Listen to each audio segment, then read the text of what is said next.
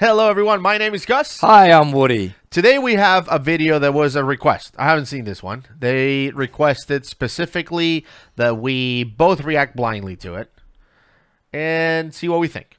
So the intro is going to be pretty short today because I have nothing to say. Nothing about anything going on over here? I assume there was a... Oh, you want to talk about your hat? Yeah. People expect you to wear stuff like that now. It's amazing. And you have to admit the work of the person who made it, and we've shouted out to her before. I can't remember, actually. We'll put the link on the description. We'll put the link because she hand makes these incredible, and she sent us a few. So, you know. It's amazing. I mean, it's an octopus. It is. Look at this guy. It's okay, unbelievable. Anyway, we got to get serious here for a second. Yeah, I honestly, I haven't seen this one. I have no idea what's in it, but they wanted our reaction, so let's give it. Oh, Morbid Midnight is the name of the channel, I guess. Piccaninnie Ponds is a wetlands national park located in the southeastern tip of the state of South Australia. It was officially recognized as a national park in 1969 and is renowned for the flourishing fauna and flora that inhabit the wetlands within the park. Most notably, however, the park is known for its deep, crystal clear blue waters that flow from underground springs. Yes. The water is so clear, in fact, that from the surface, it is possible to see hundreds of feet down below. This makes Piccaninnie Ponds a very appealing location for swimmers, photographers, snorkelers, and divers alike. Beneath the reeds of Piccaninnie Ponds, the pond opens up into a large, deep sinkhole known as the chasm. At about 60 feet below the surface, the large sinkhole splits in two.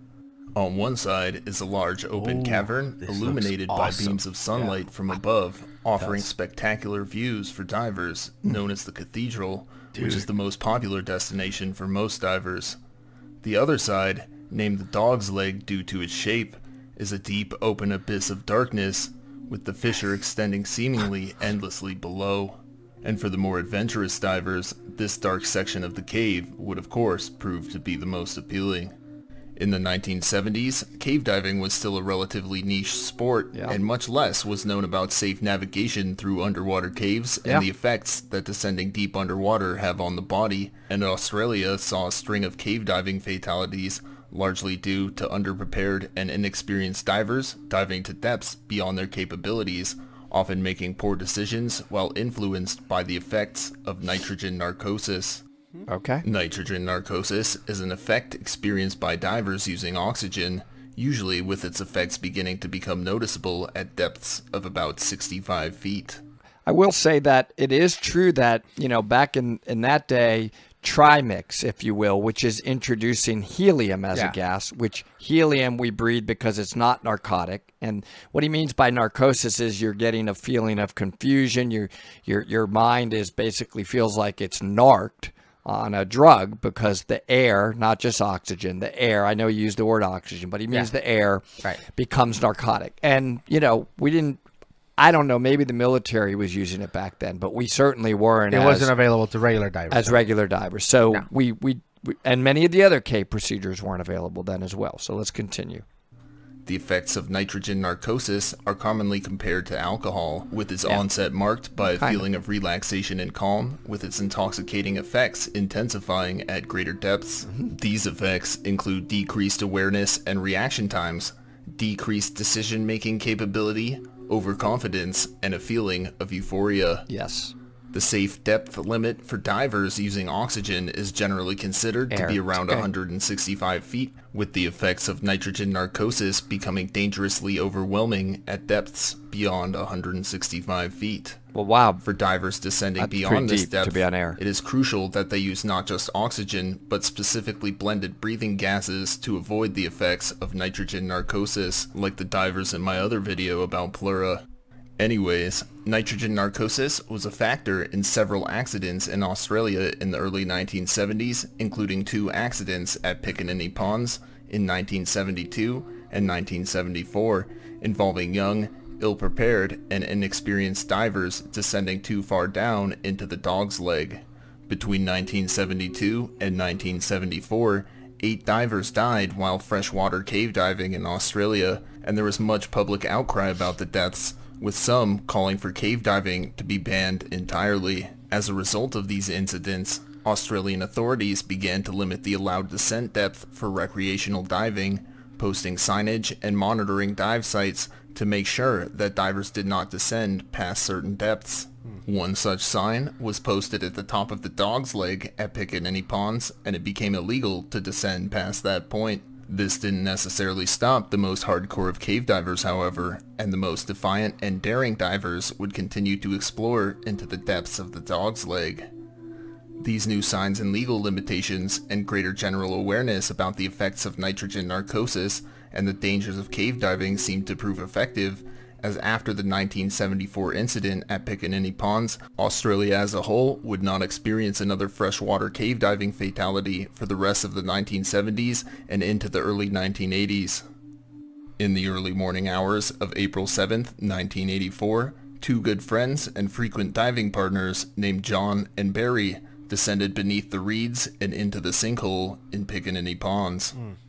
John, age 28, was a certified Class 2 cave diver, while Barry, age 31, was certified in basic scuba, but was never able to get his cave certifications due to his work schedule. Nonetheless, he and John had dived in sinkholes together before, so he was not lacking in experience. John had told his wife the previous night that the pair had chosen the early morning because John had an appointment at 10 a.m., but the more likely reason was that they intended to dive beyond the signage and into the Dog's Leg illegally, and wanted to do so before park rangers or other divers populated the site. Later that morning, at approximately 9 a.m., another pair of divers arrived at Piccaninnie Ponds and were surprised to find another car already in the parking lot. The pair went over to the pond to check for bubbles rising up from below, but they didn't see any. The men prepared for their planned dive and set off into the chasm at approximately 10:15 a.m. As the duo descended down to the top of the Dog's Leg, they noticed an oxygen cylinder with two regulators attached to a lanyard and a white guideline descending into the pitch-black sump below. The pair began to feel uneasy upon seeing this, as they still didn't see any air bubbles coming up from below, and the line floated in the water, slacked and lifeless. The pair of divers followed the line further into the Dog's Leg to a depth of about 150 feet. There, they noticed that the line had been tied off again at a narrow area near the bottom of the Dog's Leg known as the saddle, and that the line continued down below. As they peered beneath the saddle, the pair could see the faint, eerie glow of headlamps about 50 feet further below them, and so, at this point, they turned around and after a proper period of decompression, ascended to the surface and alerted authorities of their grim discovery. Police divers began recovery operations the following day, and upon reaching John and Barry's bodies, it quickly became apparent what had caused their unfortunate deaths. The men were found tangled in a mess of ropes at a depth of about 206 feet, well below the legally allowed depth. The men had become so badly tangled in their guideline that the line was found to be wrapped around both their bodies several times and had become stuck in Barry's open clip on his belt, a notably dangerous type of clip to use while cave diving.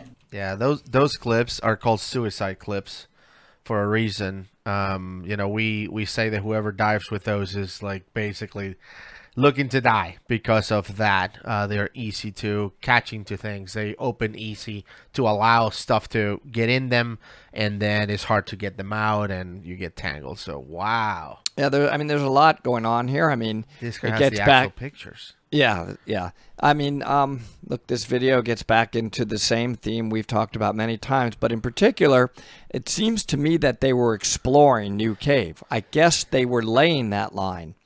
Wow. I don't know if that line was already there. So they were, again, cave exploration, meaning they're going into areas that either don't have line already laid or no one's ever been in, is a next level of cave diving. And yeah, let's see what they say. And the other thing that is notable is some of the commentary about using oxygen versus air is important.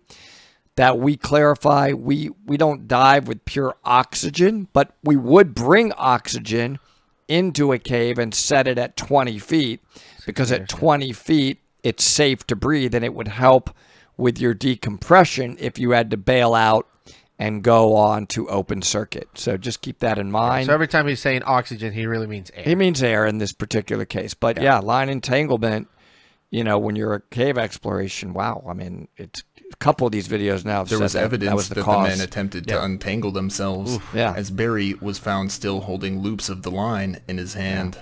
Yeah. A maximum depth indicator recovered from the pair showed that they had descended as far as 223 feet. Yeah, so. Authorities concluded that the men had probably stirred up the large amount of silt that was settled at the bottom of the dog's leg, lost all visibility, and subsequently became entangled in the guideline. The men were undoubtedly experiencing strong effects of nitrogen narcosis at these depths, and as the men were both diving using a single cylinder of oxygen, they had little hope of ever untangling themselves from such a mess before they ran out of oxygen. You know, proper air is one of the 5 rules of cave diving. Yeah. Having the proper amount of air, And both the for proper your gas. depth and distance. So certainly that is absolutely a rule. Yeah. And one single tank of air at beneath 100 feet, forget 165, and you're diving regular air, most people feel narked below 100 feet. Yeah. These guys said they went to, 165 feet? Yeah, 30 meters, and they went to 68, so 100. Yeah, I would be 200 or something like that. Personally, I would be extremely narked. Yeah. Drowned. The extreme depth and tangled ropes made recovering the bodies an arduous task, and it took police divers several days to remove both John and Barry's bodies from the site. In the aftermath of the incident, the general public and media once again began to question whether cave diving should be legal in Australia. We were there. And while no further restrictions were placed on the sport, the diving community took the pair's deaths as a harsh reminder that even experienced and certified cave divers must be cautious about the many hazards they face on their dives. Yes. Should be and cautious. Australian cave divers clearly took this tragic reminder to heart, as there was not another freshwater cave diving fatality in Australia again until 2010. So Thank you all for watching. So procedures have been put in place, and that has significantly reduced the tragedies like this. I think you said, what did you call it? Blood learning, or yeah, rules are written in blood. Yeah. Interesting. So, wow. So they just got tangled on the guideline. It seems like I don't think they were exploring. I don't know if that was clear. It sounded like to me they brought in their own line and got tangled in their own line. I could have sworn he said that. Yeah. The other reason why I said I don't think they were exploring is because they said they wanted to go early in the morning because he had an appointment at 10. If I'm cave exploring, I'm not meeting anyone at 10. Well, exploring cave. I call cave exploring going into an area where there's not already set line. Right. If they were reeling out the line, which is what it sounded like to me, and going into a chamber where there is no line, that's another level. Oh, yeah. That's a high risk if you're not really trained to do that. I mean, yes, we can jump from one line to another, which, again, even setting a jump takes practice. You can get entangled easily. There's ways that you're taught how to hold the jump line, right? You know how we hold it out to our side. And you got to be really careful so you don't get it all entangled in your fins. Even that takes practice. Like, we like to take turns. I'll be the line guy this time because we don't want to lose that skill. Yeah. These are all skills that take a lot of practice and training. Absolutely. So. And, obviously back in the 70s, there wasn't a whole lot of certified cave divers. As a matter of fact, a lot of the cave diving legends that we look up to, they never got certified. They learned when there wasn't even a certification, and they are now the cave diving instructors because they learned by doing, and they survived that. But yeah, I mean, the danger is a lot of people that go in without being certified into these dangerous, places. We have actually reacted to a group of divers that went diving without cave diving training in Eagle's Nest, which is very highly experienced requirement type of cave. It's called the Mount Everest of cave diving in Florida. It's located in Florida, and we actually reacted to the video. Luckily, no one died on that video, so spoiler alert, if you're looking to see a death, it didn't happen, but you can see the difference of what certified cave divers look like versus regular divers going into a cave in the video that I'm going to leave right here. So thank you so much, everyone, for tuning in. This was interesting. I hadn't seen this video. That was pretty cool. I wasn't expecting the actual pictures of the divers entangled in the line. So that was an interesting feature. And we'll see you next week. Bye, everybody.